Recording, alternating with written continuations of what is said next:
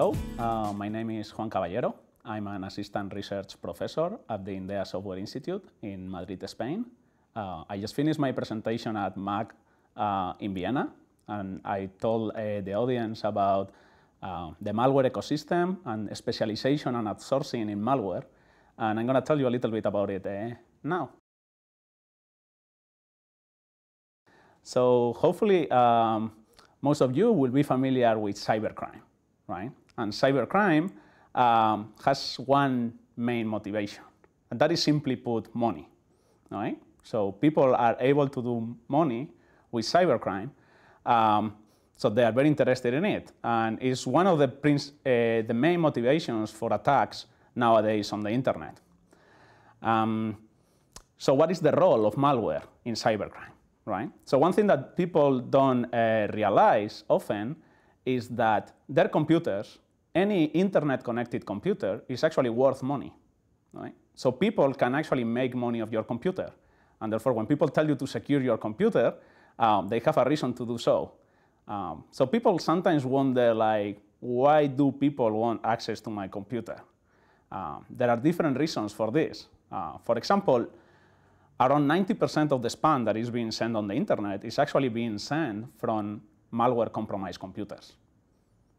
Your computer can be used also to launch what we call denial of service attacks. So your computer starts generating a lot of traffic, send it to some web server out there, and a lot of computers do this across the internet. That server actually saturates and possibly falls down. What else? You have a lot of private information in your computer. You have things like credit card numbers, potentially username and password for your different accounts. Those are worth money. Your computer can be used for mining bitcoins. Some people do that nowadays, and someone might be interested in stealing those bitcoins from you. And if you are not doing this bitcoin mining, maybe they want to install some mining software in your computer and use it for that purpose. Your computer is worth as a proxy. They can install some proxying, and the proxy allows someone connecting to your computer and from your computer to another computer on the internet, and that hides where the second connection comes from. So that's where your computer is actually a proxy. They can try to sell you what is called fake software. So you might have heard of things like fake antivirus.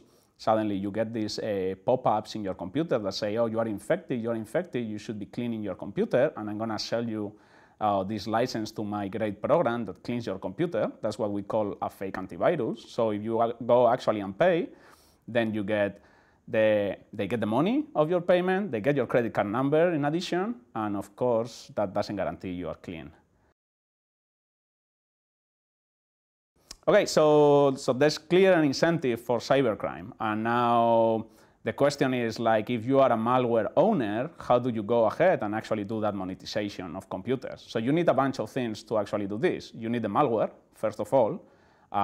You need infected computers. You need servers out there on the internet, and those servers need to be hosted somewhere, physically located somewhere. You might need DNS domain names to actually, so people can reach those servers. You might need money transfer services, so you can actually, the money that you are making from these infected computers, it needs to end up in the malware owner's bank account, or maybe under his mattress, whatever he prefers. So this is complex. I mean, running like cybercrime operations is a complex matter, and as a malware owner, they want to simplify these tasks. And the question is how to do it. Well, with money. That's typically the answer when you actually want to simplify things. So if the malware owner has money, then he can do an investment and buy whatever it needs to actually launch that operation, and at the end get a return on his investment, okay, but making more money than he actually invested. So how does this work? Well, attackers have realized that they can offer these services to each other, okay? So some of those attackers will be really good at creating malware. Some will be really good at finding servers out there in the internet and the hosting that comes with them. Some of them will be good at actually offering like payment services, so they can help each other in exchange for money. So there's been what we call a lot of specialization and outsourcing in this malware ecosystem, and a lot of services have popped up to actually help attackers to make this money. So you will have people offering malware kits, you have people, you have like commercial off-the-shelf VPN services, so you can obfuscate as an attacker where you come from. And there are some services that actually provide access to those infected computers. Remember, that's where the monetization comes from. So the attackers want to make money off computers. So they need to actually install their malware in those computers. So how does this work? Well, there are services that actually allow to do this outsourcing. And there's 3 of these services, or 3 prevalent ones. One is called pay-per-install, and the other one exploitation as a service, and exploit kits. So pay-per-install is like the most straightforward. This is like full outsourcing. I really don't want to take care of any of this. I have money as a malware owner, and I have malware, and I just want to pay someone to actually do the installation of the malware for me. So they actually look for these pay-per-install services, which take from the clients the malware and the money, and then they take care of actually compromising the computers with that malware. And how they do that? Well, they have some demand from the clients. So they need to satisfy that demand. How do they do this? In different ways. They might take care of it themselves, but that's typically hard, okay? There might be a lot of demand. So they need to rely on other people. Those are called affiliates. So in a sense, the PPI service outsources also the distribution of the malware to other parties. And then what it happens, it actually buys installations of malware from the affiliates and resells those to the clients. So in a sense, it becomes a middleman in the process, okay? So how this works is like the affiliates get this program from the PPI service with a unique affiliate identifier. They will actually, their goal is to install that program in the infected computers.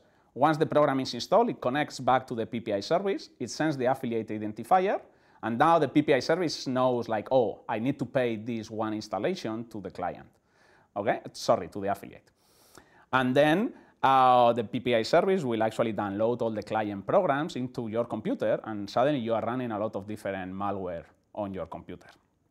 Okay? So this actually has a lot of benefits for the attackers because they don't need to worry about the compromise. They just need to worry about the monetization. Okay? So there is independent innovation in the marketplace. So for example, some affiliates may be really good at sending malware over spam. Some other may be really good at putting malware on BitTorrent so people actually download them, or on a web service.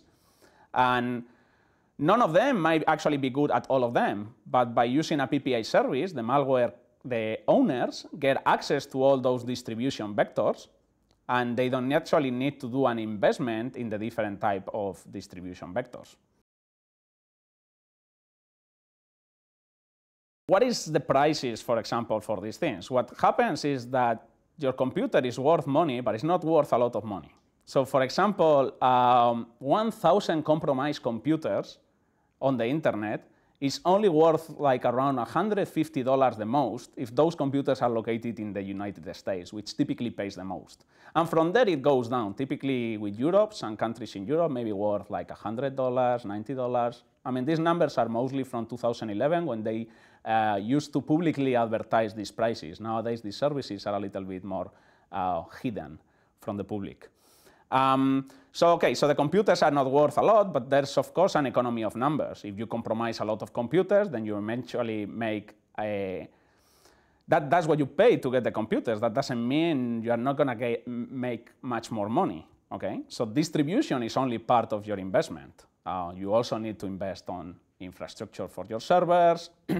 You need to invest in like those money transfer services, etc. So what we find out is that even if there is multiple distribution vectors, one of them is most prevalent, and these are web exploits. This is what we call in the jargon drive-by downloads, because you drive by a web server and suddenly you get install some malware in your computer. So how this happens is first of all, they attract people to their websites. Okay? And once they are there, the web server interacts with your browser and tries to select a vulnerability. So that is some defect in the software that your browser or the plugins that you use, for example, for visualizing PDF files or for visualizing Flash, also with Java. So there will be some vulnerability in the software. They can exploit that, and using that exploit, they will install the malware in your computer. Okay? So one way of looking at these drive-by downloads from the point of view of economics is very simple. That drive-by download, what it does, it converts traffic into installations of malware. As what the malware owner is interested in is like, what is the conversion rate of my investment, my servers, okay? So the more traffic I send, depending on that conversion rate, the more installs I get. A typical conversion rate typically oscillates between 6 and 12%. That means between 6 and 12% of the visitors of the web server will actually live with some malware installed in their computers. So that's pretty good from their point of view. Now, what we did in our research is we actually studied this malware ecosystem. So we did actually 3 things. First of all, we studied these pay-per-install services. We infiltrated 4 of these services, and we published this work in Usenix Security in 2011. And this was joint work, in addition to IMDEA Software Institute, it was joint work with the University of California, Berkeley, as well as the International Computer Science Institute, also in Berkeley. Then, the second thing we investigated is this exploitation as a service. So these are services that what they do is like, they will rent you these servers. So actually, the malware owner will pay for like $50 for 1 week of exploit server, and they don't need to care about anything else. They just provide the traffic and get the installs. Okay, so this was joint work with a lot of groups.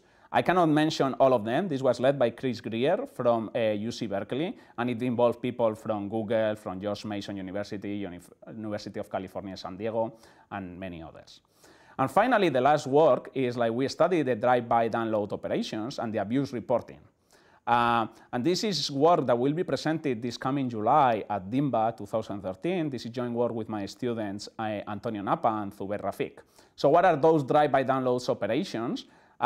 That's when actually the same owner may run multiple servers, okay? Because one server is not enough to satisfy maybe the demand, and also because those services out there in the internet, and they are exposed to defenders that will actually try to take them down, so they will need to constantly keep replacing these servers with other ones to actually keep up their operation, okay?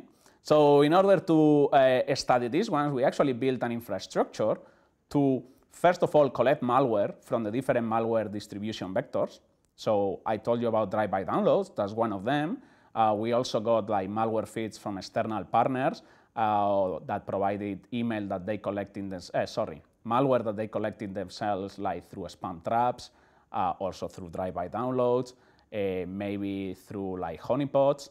And then we collect all this malware and then we analyze it. And the way we analyze it is we run them to actually understand what they do. And we collect a lot of like behavioral information. So once the malware executes in a machine, what does it do? What is it that it's trying to steal? What is the kind of network traffic that it actually generates to connect to its command and control infrastructure? We take screenshots of what's happening inside the computer. And using that information, we actually classify the malware into families. And it's important to classify the malware into families because there exists this thing called polymorphism.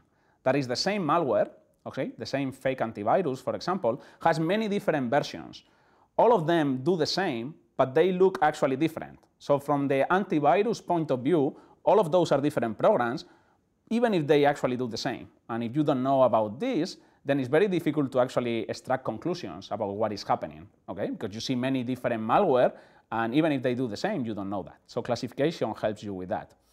And after we do that, we also look at the monetization of those families. So we want to understand, well, I know all these like malware files belong to the same family, but how do they actually make the money? Are they making the money through click fraud? Okay, so click fraud is when, for example, there is an advertisement on the web and the advertiser is paying for visitors. Once we actually have this information, we actually collect some results. And we actually have some interesting conclusions. Some of them are like, for example, the malware distribution is geographical.